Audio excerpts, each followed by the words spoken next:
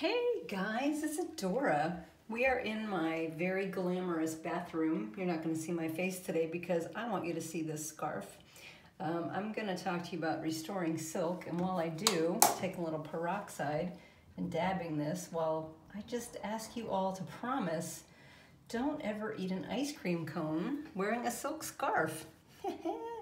All right, so part of what I want to do is just help everybody be less intimidated by fabrics like silk. So this is a hot mess and I'm pre-treating it. I swear to God, it looks like someone ate an ice cream cone.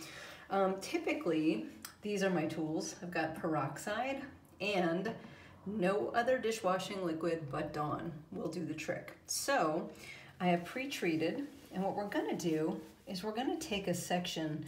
This one was particularly awful. So I'm doing this with silk, dry clean only. Watch me now. So a little water, I think it's already coming out, and a little Dawn. And the reason I do a little area is because I have screwed them up before. And you know what? This is starting to come out a little bit. So little elbow grease, rinse it out a little bit, make sure it's not running.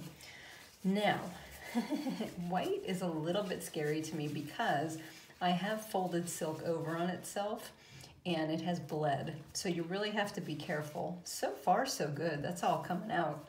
So what I will do is I will lay this flat and just keep on keeping on. A little water, a little Dawn, and it's coming out. Ta-da!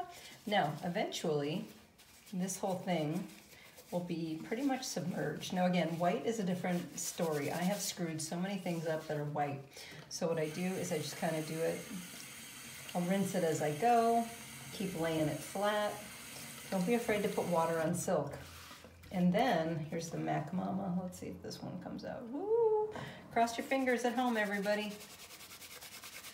This looks like it's coming out. Oh yeah! Okay, so that's how you restore silk.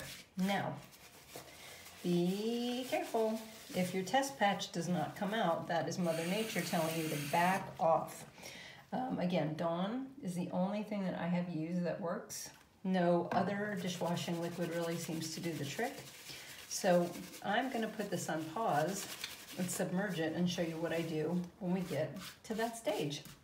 Thank you for watching. Hope you're having a glamorous day.